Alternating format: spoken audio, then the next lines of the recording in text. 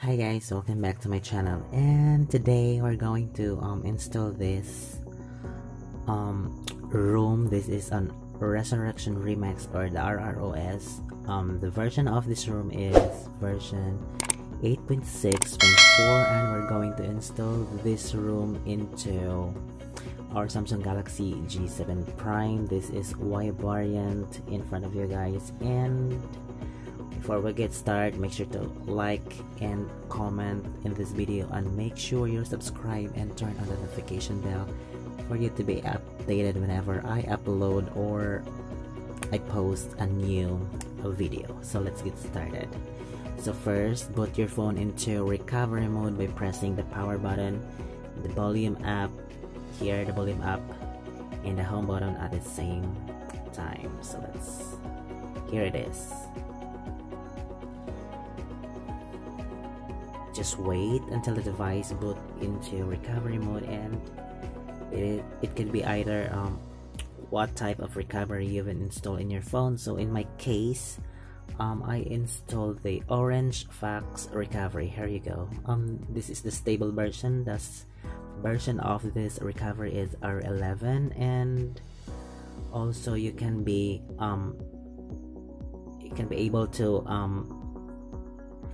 install this. I provide a link in the description box for you to download and flash this recovery. So first thing first is wipe your phone.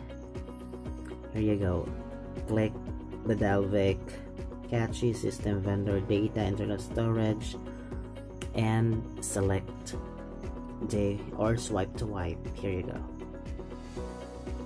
Just wait until the phone successfully wiped, and then back.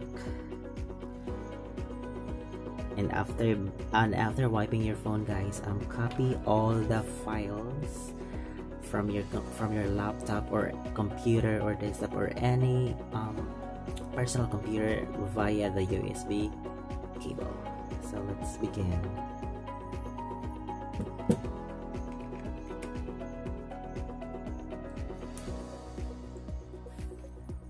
And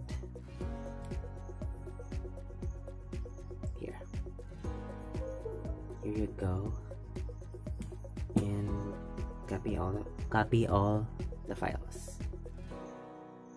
So guys, we're now done transferring all the files, and now let's proceed to the next step, which is the installation. Let's check again the files here. Here we go, the Exynos 1770 Create Vendor 2.0 zip, the Edge Vendor, and the RROS version 8.6.4. This room is ARM64 AB. So that is why we have an Edge Vendor here, because if we have a Budget X or the Tree Blue, then it will be not compatible because our room is AB. But if you're going to install the ARM64A only, then your vendor would be the Budget X or the Tree Blue.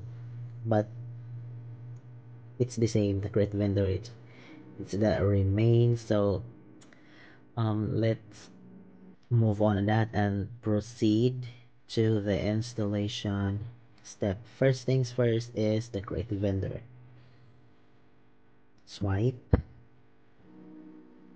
the Edge Vendor, and then back home, and then reboot to recovery.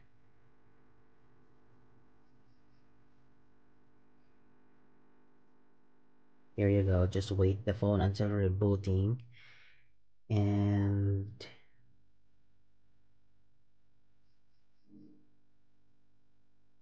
yes.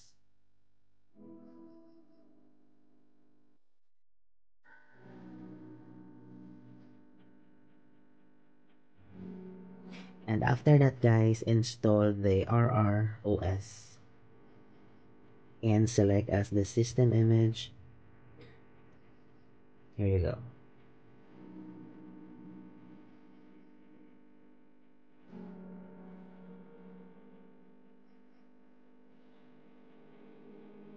Just wait until the flashing successful.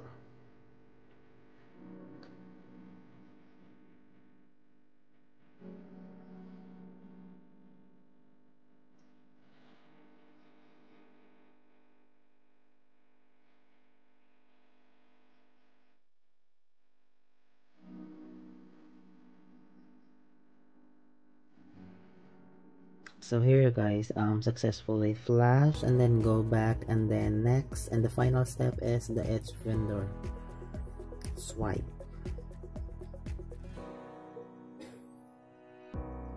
Here you go. So here, and after that, just reboot. Just click the reboot system to reboot your device and see if the Resurrection Remix is successfully booted on our device. Let's wait. It will take up 5, 10 to 15 minutes. So we're going to leave this device here.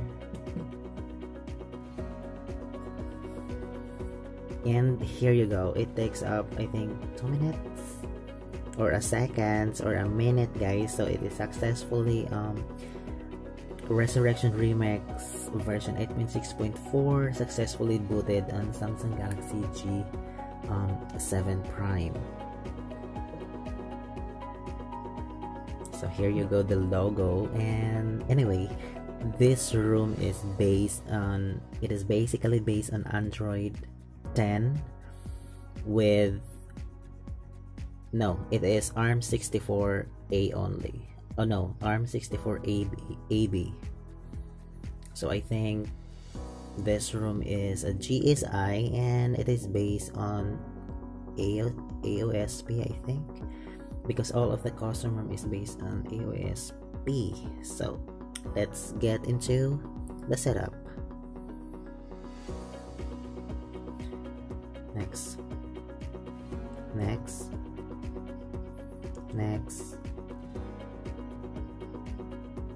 here you go. Next, just click next, guys.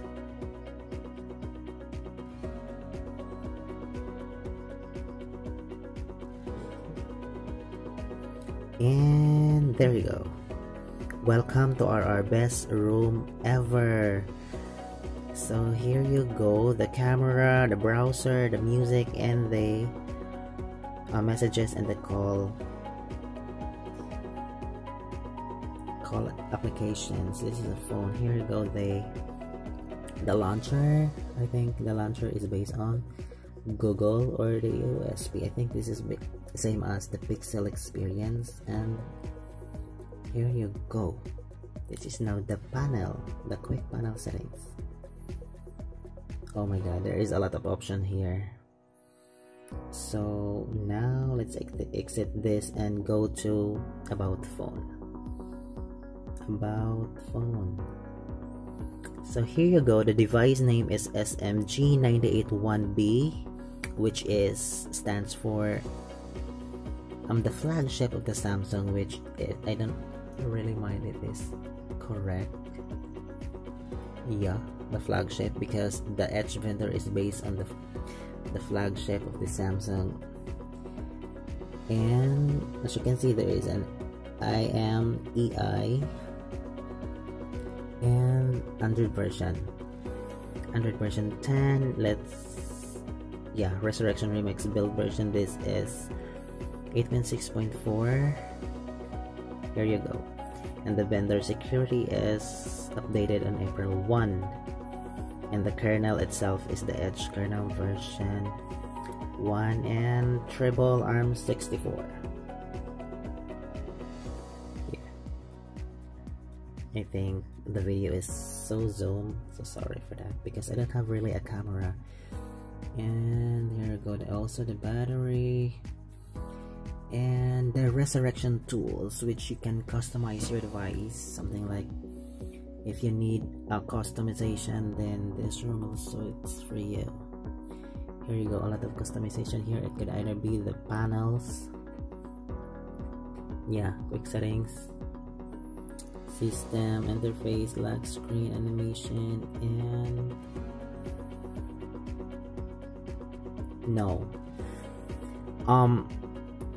the capacity button here in the in the bottom is not responding, because I think the main reason is there is a navigation. So first we'll disable the navigation.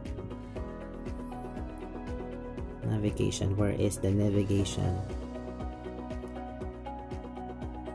I think that's assist in assistant, or the gesture. What? Oh my goodness, where is it? Here. We'll disable navigation bar, guys, and let's see if the capacitive button here in the bottom will responding. Oh my god. Oh, it's working. So you need to disable first the navigation bar before you can use the capacitive button. And the room is very smooth, something like, yeah, as you can see, it's very smooth, guys. And I think this is for all for today. And if you want to install the Google apps or the G apps, you need to download the G apps in the XDA. I think I will provide a link on that, but I am here in my video. I'm not going to install the Google apps because I'm not really need that Google apps because I have a backup phone. But if you want the link, then just comment down below. So it's very smooth. Here you go. Yeah. And there is also a recorder. Wait a minute, it's a recorder and the camera audio fix. And yeah, that's all for today, guys. Hope you enjoy this video and you like. Make sure to do a thumbs up and don't forget to subscribe on my channel and hit the notification bell for you to be updated whenever I upload videos. See you next video. Bye.